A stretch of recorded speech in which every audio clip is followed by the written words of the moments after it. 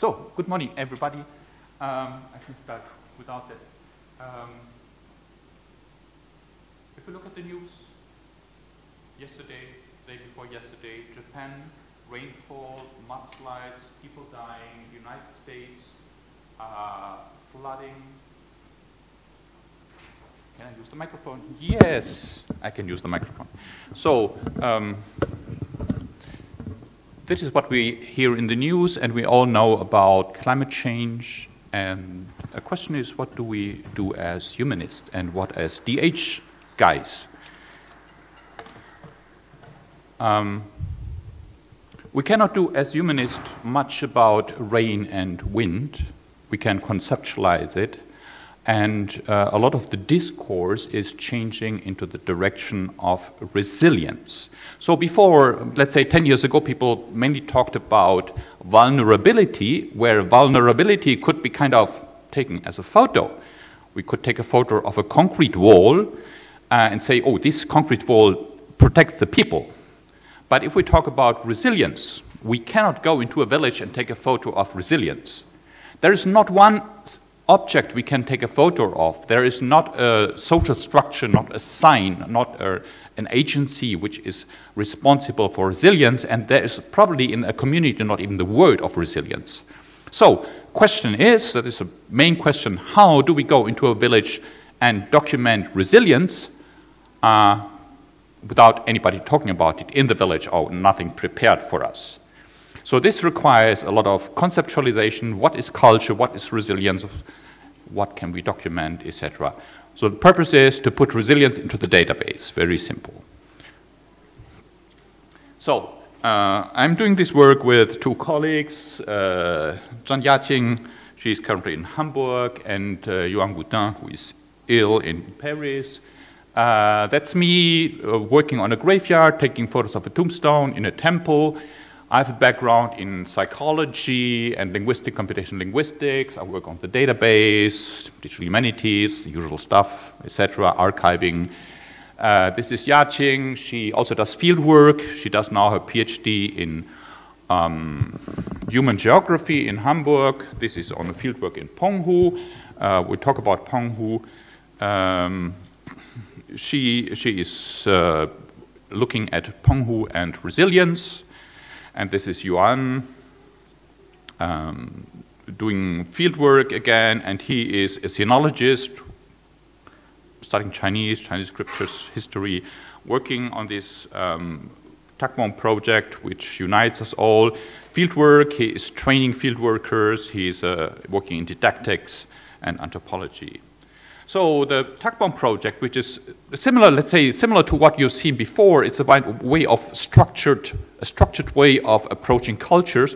For example, here we have a tomb. With a camera, we approach the tomb in a very structured way, take photos, not beautiful photos, but one from the right, one from the left, one of the tombstone, which is the third, one of the altar in front of the tombstone, one of the earth god to the right, one of the stove to the left, and then some other more photos.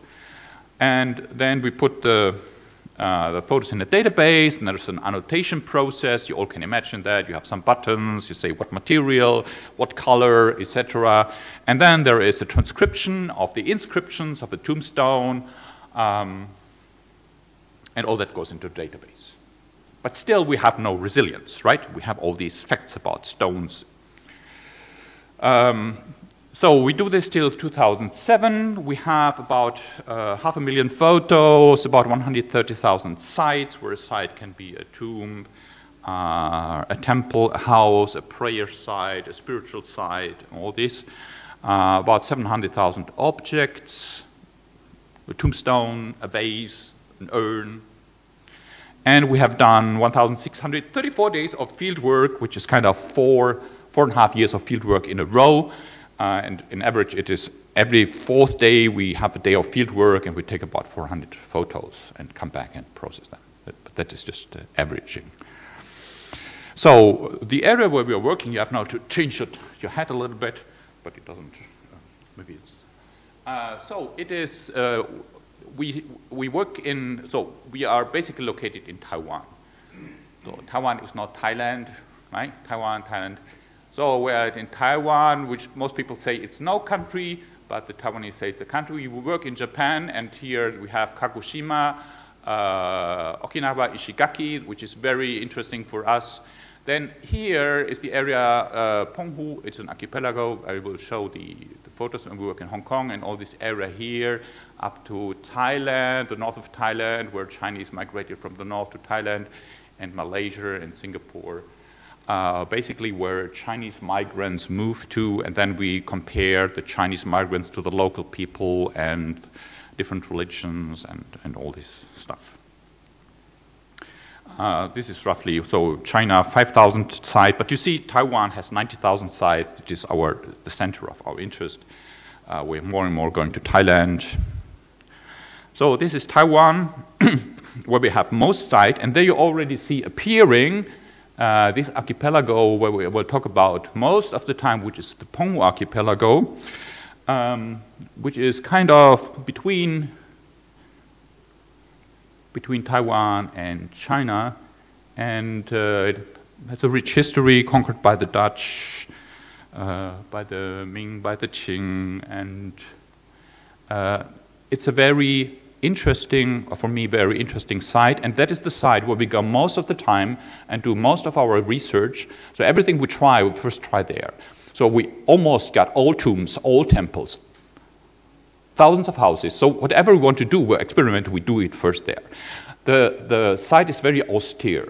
So basically volcanic rock with just a slim coverage of soil, very, very strong winds in winter, the winter monsoon.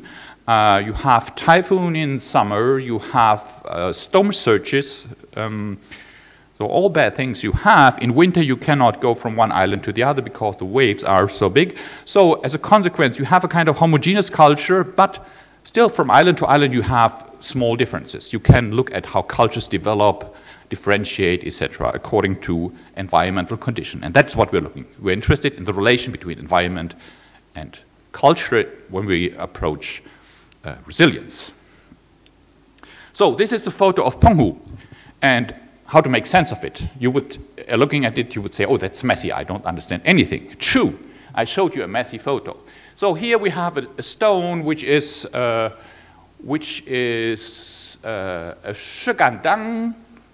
This is a kind of protective stone, a spiritual protection of the village, with an inscription. Then we have here a wall which has here a garden. We have here a bucket with probably water in it. Then we have a road, and then behind the road we have another wall made of concrete, so another stuff, probably built by the government, and then we have some rocks, and then we have the sea, and then... So, what are the things we have to take photos of? What are the sites? What are the objects? That's the first question. So, two answers very quickly. The inductive way is we talk to local people. And if they have a name for a space, then it's a space. If they say this is a temple, then we say it's a temple. If they say this is that, then we say, okay, it's that. First thing. The second is a deductive approach. We think about what are cultures, what are culture practices, and places where culture practices take place. These are sites. Like when people say, I go praying, a place where they go praying, this is a site. Or objects they use in their practices as an object which is of interest for us. So these two approaches. We talking as in this ethic way, we talk about cultural practices. Local people have their names for the activities, for the objects and the sites. So cultural practice. Now we have to do some conceptual work. What is cultural practice? What is culture? Difficult things. So, culture I define as enacting the acquired. Very simple. Or we could say culture is practicing the acquired. You might think this is silly and stupid. It is simple for a good reason. We call it a slim definition, which is easy to falsify. So show me that I'm wrong. And it requires me to have a lot of conceptual labor. So, for example, from going to cultures enacting the acquired, and you say sausage is the culture of New York, or hot dog, then I have to show you that hot dog is enacting the acquired. So I have to do a lot of work, and you can show me that I'm wrong. And culture practice, this is the first, not yet the definition. Culture practice has two variants. One is the enacting, and one is the acquiring or the teaching. So, for example, if I write in whatever language, this is a practice. But it has before a practice of me learning that and the practice of someone teaching me eventually. So these are all culture practices which contribute to culture. In addition, very important, all these are verbal construct, enacting and acquiring. And in linguistics, we talk about valencies or frame or arguments. So each of them has arguments. So who acquires, when acquires, how acquires, where acquires. So with these simple definitions, we get a set of variables which we can project into reality and start to collect data. So we get closer to Penghu, still 10 minutes to go, trying to make sense of this. So what do we have? I turn around. So we have here the village outside the garden. I said it's volcanic, but here we see sand. So somehow sand has arrived here, and probably the walls help to collect the sand, right? Then we see here these structures in the ground, which are probably made to for watering the plants, so that you need less water. Then you have all the walls of stones, and then some other materials, which very likely are supposed to protect the plants from the wind, but also maybe to collect the sand or to prevent that the sand is blown away. We have here a gate to enter that place. And most of these plants are cabbage. What you don't see, the photo has been taken in October, beginning of autumn, so people are at that time start to plant their cabbage. Here we see a temple outside the village.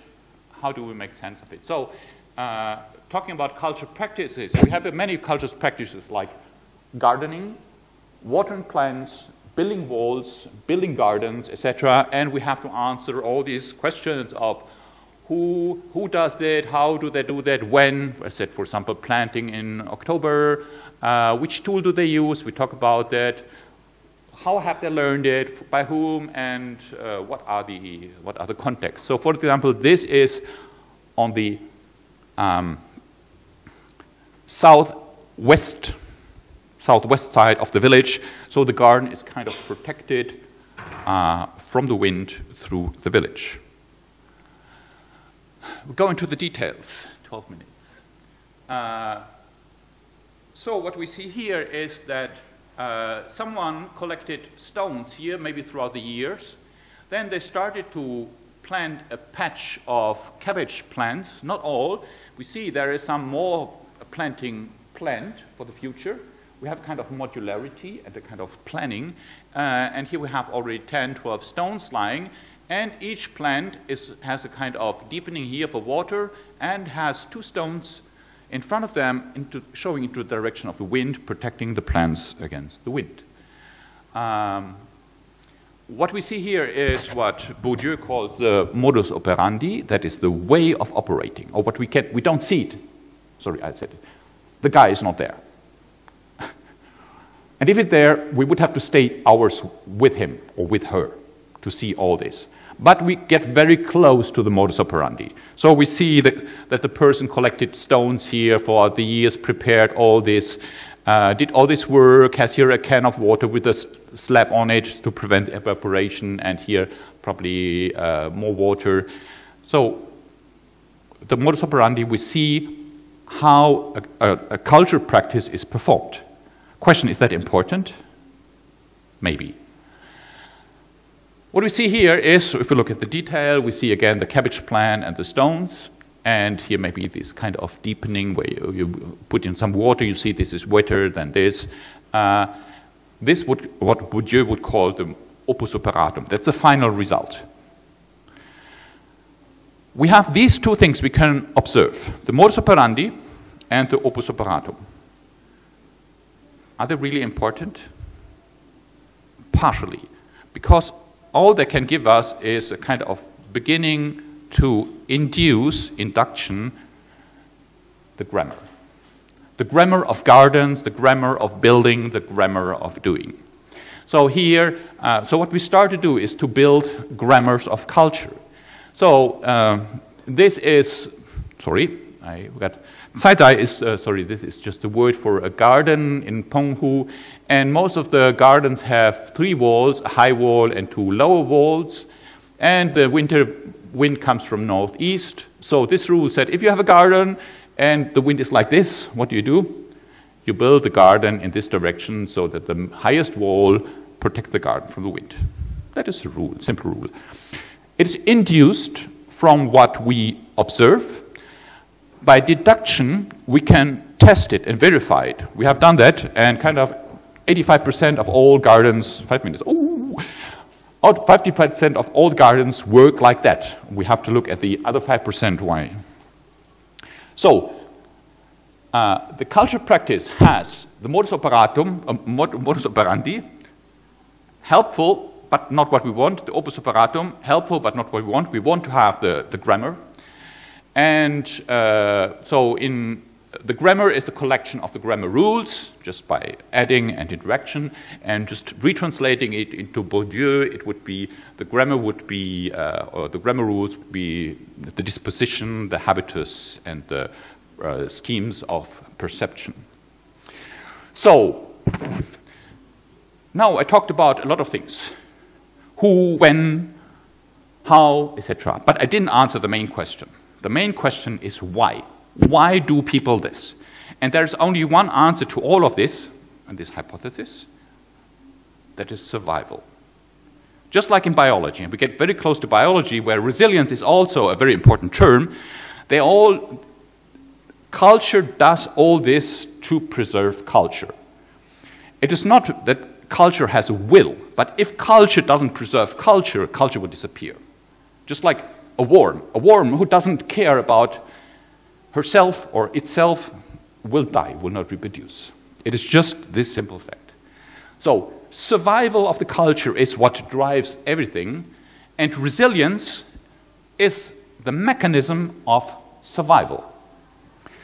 So, it's a mechanism of a system. So, there are 2 aspects which are related. The one is homeostasis. That is, my body is a system, okay? My body gets hot, I cool it down. My body gets cold, I create some heat. So this is kind of balance.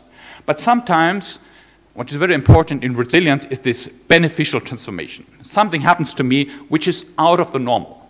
A storm, I get fever, I go to the doctor.